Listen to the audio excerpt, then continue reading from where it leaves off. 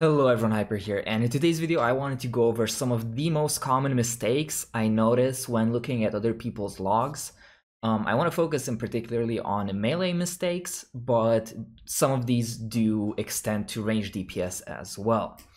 So if you feel like you haven't been playing quite up to par and wonder what are some things you could improve on, here's a quick list that I think should help you out a bit. So the number one most common thing that I notice when it comes to melee DPS on Mythic encounters is having poor cooldown management. So if we're only looking at the damaging portion of a DPS's role, since, as a damage dealer, that is a pretty large portion of what you do besides staying alive and contributing in utility and other ways, actually dealing damage is a big part of that. And we've gotten to a point in WoW where cooldowns are everything for most of these classes. And if you mistime cooldowns, you're going to see a significant drop in your overall damage. So what do I mean by this? On a fight like Shriekwing, for example, Shriekwing phases into the intermission at a point where you could technically press a cooldown right before she phases, but you're only going to get like 2 or 3 seconds of use. Whereas if you wait to use those cooldowns until Shriekwing comes back down from the intermission, then you get a lot more use out of them. Obviously, that's like a very simple example. As you move throughout the raid, this becomes more and more difficult. For example, on Sire, which is like the other extreme, managing your cooldowns by delaying your 2-minute cooldowns or pressing it earlier than you normally would can mean the difference between having it up at a certain point in the fight and not.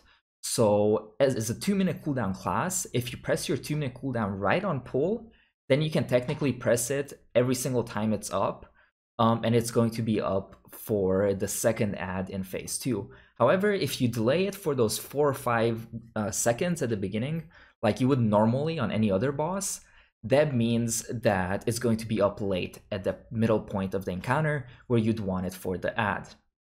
So just things like that can make a huge difference in the amount of effective damage you can deal. And that is another big misconception between players, because if you look at a log and you look at, okay, this player did the most damage on a specific encounter, that more often than not has some implications that as a progression player, you're not going to want to repeat. For example, to parse, you need to usually play a lot more patty playstyle where you look for damage in places where it's not efficient damage, but it is more overall damage. So managing your cooldowns correctly to get efficient damage that will ultimately help you kill the boss, in my book, is miles more important than just pressing your cooldowns to get the most damage that you can out of your class. Because ultimately, if you did 10k DPS on a fight, but you didn't manage to kill it, whereas if you would have done, 8 or 9k DPS, but you put your cooldowns in the correct spots throughout the encounter, and you did kill the boss, that ends up being a lot more efficient in my book. Number 2 is an issue that seems to be very common, is either being too passive or too aggressive as a DPS. And what I mean by that is, if you look at a DPS player's logs, usually you just look at the percentile that they parse at. That's what most people do. Okay, you open Warcraft logs, they're all orange. They must be a good player. Though there are more implications to that as well, because you can be a very aggressive player who makes a lot of mistakes, but then at the end of the day, when you kill the boss, you're going to have high DPS because you play riskier. Or on the other end of this, you can be a very passive player who always plays to survive rather than doing damage, which might not translate well on logs, but can also be an issue. So it is very rare that I find a player who strikes the middle ground where they do really good damage, but they only push their class to the point where they're not just constantly dying every pull. To give you an example of a player who strikes that balance and pushes it to the absolute extreme, I'm Fired Up in Limit is known for doing insane DPS on top of pushing his class to the absolute limit in terms of what it can survive and what it can do mechanically. So if you ever watch him play, which at some point you probably have if you're into Mythic raiding, you'll notice that he moves out of mechanics at a very narrow window. So if there's like something that is about to hit the ground and you need to move out of it, he barely takes a step outside of it where you kind of question if it's going to hit him or not, but then it usually doesn't. Or the way he uses survivability, movement, and utility that his class has to get more damage is like a perfect example of that player who found the balance between pushing his damage to the extreme, but also using his class's utility and survivability and mobility to be able to do that. On the other hand, whenever I look at logs for like potential recruits, for example, I tend to notice that they swing either to being a passive player where they have really good defensive usage, they constantly move out of mechanics, they don't get hit much, they Hellstone, Health Pot, all that good stuff, but then their damage kind of suffers. Whereas other players that tend to apply who have really good damage typically tend to have lower survivability because they do sacrifice some of that mechanical play in favor of getting more DPS. So striking the balance between being too passive and too aggressive can make you a much better raider. And it's also important to know when you can push your class to do more damage at the expense of taking more damage in return.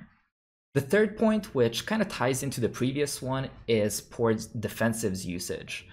While I said that I either see players who apply to our guild be too passive or too aggressive, it is much more rare to see a player that overuses their defensive cooldowns than a player who just barely does. And when I talk about defensives, there's a few things. Hellstones, health pots, if you're a Kyrian, Kyrian pot, on top of anything that your class has to avoid taking damage. And if you get to a Mythic raiding level, having good defensive usage is absolutely crucial. In a recent video, Max from Limit was explaining how using a Healthstone can actually save someone else's life, on Sludge Fist in particular. But that extends to defensives as well. Because, for example, if there are 3 or 4 people in danger of dying, and your healer has to make a choice between healing one of those 3 players, if one of those players had a defensive available that they didn't use, that could have potentially saved the other 2 players. So it's a little bit of a weird dilemma, but you using your cooldowns, your defensive cooldowns better is actually not only a benefit for you for staying alive, but also for other players in your raid. So it's important that you look at defensive usage and defensive cooldowns, not only as a personal thing, but something that extends to your entire raid group. Moving on to point 4, this is something I see a lot on logs when I do coaching, is melee DPS not pressing their abilities while moving. And this is usually a result of, 1, probably suboptimal keybinds that don't allow you to move your character and do your rotation at the same time. And 2, just the brain capacity, even myself on some encounters that are very mechanic heavy, where I need to execute very precise movements or need to pay attention to timers on top of other things, I tend to sometimes under prioritize pressing my actual rotation. So if you have good keybinds, make sure that as a melee DPS, you're always using those abilities while you're moving, because as a range DPS, your movements are more macro movements where you need to plan, okay, after these 2 globals, I'm going to move a few steps because I have some instant casts coming up. Whereas as a melee DPS, your movements are a lot more micro and in the moment. So if there's a mechanic coming out, as a melee DPS, in our head, we don't think, okay, I'm going to press these 3 abilities, then I'm going to move. Because as a melee DPS, you can react to anything that happens without really losing damage, just because we don't have any casted abilities. So having a keybinding system set up that allows you to DPS while moving is extremely important. And if you need help with that, I do have a keybinding video that you can check out. And then the last point, which I see happen all the time in class discords in particular. While class discords are an absolutely fantastic resource for improving your gameplay, they do tend to sometimes over-fixate on very minor things that you could optimize.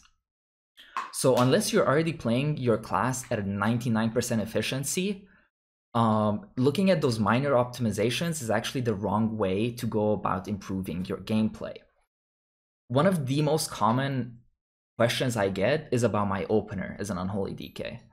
And I tell people what my opener is, but I always try to stress the point that while your opener is important, your opener only makes up 1 to 2% of the time that you spend in the encounter. And yes, while your opener is more heavily weighed in terms of the amount of damage you do during it, after that, you have a ton of time that you spend where you're not in your opener, where you're pressing buttons.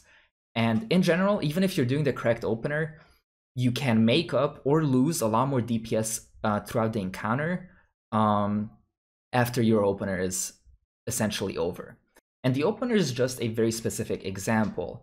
If you're looking at your own logs, I find that players tend to over-fixate on very minor errors that, yes, did cost them a couple of DPS, but in the long term and in the big picture, it was nowhere near as impactful as some of the other mistakes that they made. So always try to look at the big picture when you're looking at improving your DPS, and then move down to smaller and smaller and smaller mistakes that will have overall a less impact on your gameplay, your DPS, and your throughput as a melee DPS. And again, just to give you an example of what a big picture change or issue would be, is downtime. As a melee DPS, downtime is the biggest source of damage loss that you will have throughout an encounter. And minimizing downtime will essentially maximize your DPS. It is a very simple thing to say, but a lot more difficult to actually execute. So while you might look at your opener and be like, okay, I pressed those 2 buttons in the wrong order, I need to fix that. Yes, that's something that you can improve on, but then ignoring something like I moved out of melee range of the boss for 5 seconds, that is, in the big picture, a lot bigger mistake that could be improved upon. So just make sure that you're focusing on the big picture when looking at your DPS. So downtime, cooldown usage, and things like that, rather than the minute mistakes that you make throughout an encounter. Obviously, once you've improved to a level where you feel confident, then you can start focusing on those minute mistakes that will net you a few more DPS throughout a fight. Thank you so much for watching this video. I really hope you enjoyed it and it helped you out a little bit. If you have any questions or comments, leave them in the section below, or you can also join my Discord where I can help you out. But again, thanks for watching the video, and I'll see you on the next one. Bye bye.